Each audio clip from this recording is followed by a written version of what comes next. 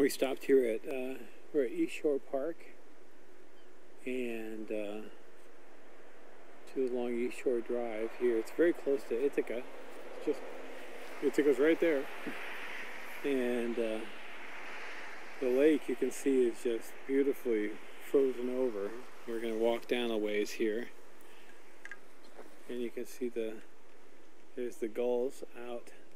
There's ice that extends out about 200 yards out into the lake here, very thin ice. We're about a mile up the lake, and there's a whole flock of gulls, and we'll see that in a little bit. And up the lake there, in the distance, you can see the smoke. That's Milliken Station. And the lake goes up off to the right, and the gulls are congregated on the thin ice. And then you can see the pack ice. We're going to walk over this way a little bit. Yes. So we'll give you a panorama here of how things look. You can see the beautiful lake ice. And there's the tents on there for the folks that are ice fishing. And so we're going to throw the scope on, and you guys can have some close-ups. So you can see all the gulls. Have you gone to Game Farm? There are lots of red tails. We were up there this morning. There's like 20, 25 red tails. Oh wow. Yeah, and black vultures, 2 black vultures. Okay. And we haven't. We usually do big red Nezra on campus. All right. But the resident red tails. But we did not find them this morning. But we think they may have been up in that bunch. So you can see the. I live on the South Hill, so we have a couple that they've got their spots. I see them every day. Yeah. Yeah. I like the red tails. You can see that's Stewart Park there in the background. So that's about, I don't know, looks like about a half mile of ice. Right. Yeah. Yeah, I drove up to, right after I got back, again, I got that bug, and I went to Montezuma, looking around, and I went all through the complex, I saw nothing, and then driving home, I saw 2 bald eagles and a snowy white owl up there. Up near like that Savannah area up there, a little further north. We kind of had the same luck when we go to Montezuma. It's like nothing. Exactly. We saw more onus along the highway on the power poles than we did, exactly. You know, with active nests and birds in them than we did at Montezuma. Yep, I had the exact same experience. Yeah, it's very interesting. I guess they have a wildlife drive or whatever, and I learned it's closed there during that. You know, it's a 4-mile drive, so hopefully you get into the heart of it.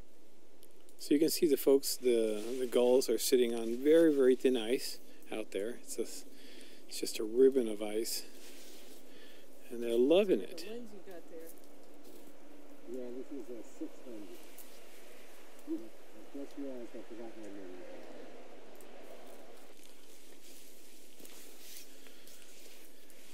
You guys heard about the screech owl at the mini mart? No. Yeah. Up in Slaterville Springs. Oh, you're kidding? You know, Route 79? Yeah, of course. Yeah. If you like owls, I love them. This thing, I'm going there this afternoon. I'm bringing a friend up there. Yeah. I went to see him last week. When you go to Slaterville Springs, if you ever been out 79, sure. It's like the first gas station. Yeah. Years ago, it's called the Midnight Sun. It's the Dandy Mini Mart. Right. That little 35-mile-an-hour stretch. Right. 5 minutes out of town. Yeah. Northwest corner of the parking lot. I mean, literally, you know, here's the parking lot and here's the tree. Yeah. And he's right there. Are you kidding? You can stand right under him. There's dogs, you know. He's living in a mini mart. I call him Slurpee. It's unbelievable. He comes out. The cavity, I think, is pretty deep.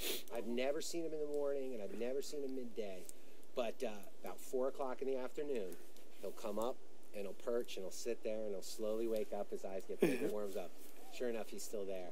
Wow. We're going this afternoon. Yeah, it's worth the trip. He's pretty cool. So when you start out at 79, we usually go Thomas Road, to 79. Kind of, we take Ellis Hollow and then Thomas. Okay. Is that too far? Do we miss it? No.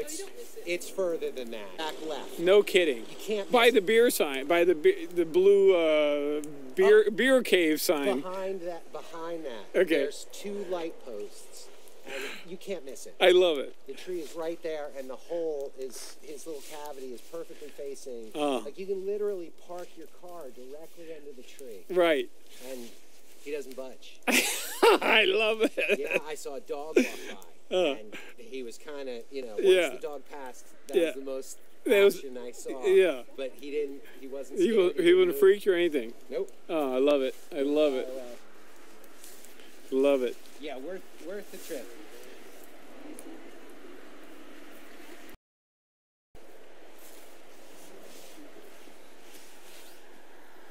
So we're searching for mergansers in the middle of the lake. Pretty annoying. He was sitting in that big tree facing away from me. It took almost 20 minutes to figure out that it was definitely an eagle. I said, okay, it's definitely not part of the tree. It's just too big and massive at the branch it's sitting on. Finally, he just like kind of wiggled his tail over. I could see the white tail feathers. Oh. Gotcha. But he never really turned his head or did anything interesting. Oh man. So I could count it, but Playing tough.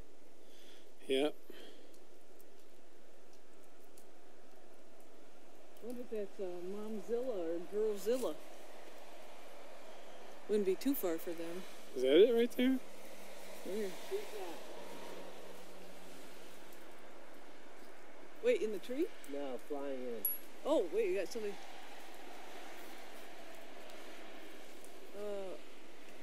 My God, what is that? It looks like a kingfisher. It just had an interesting flight pattern. Again, I'm no expert, so. We wouldn't have a kingfisher here at this time of year, would we? It's in the back of the tree. Yeah. It's to the left of the RTH. Oh, wait, where'd you go, buddy? Left and up or below? Okay. Oh, there goes the RTH. Yeah. Come on, baby. Oh, there goes the king. There it goes. My God. It's a kingfisher. You sure? You saw it? Oh my God. Oh my God. Hi. So that one is going after. The other one? Yeah. So now It's still going. where's the kingfisher? flying around the end of the wall. Okay, it's not behind the wall. Yeah, it was on the roof. Is he still there? No, he's flying back behind that big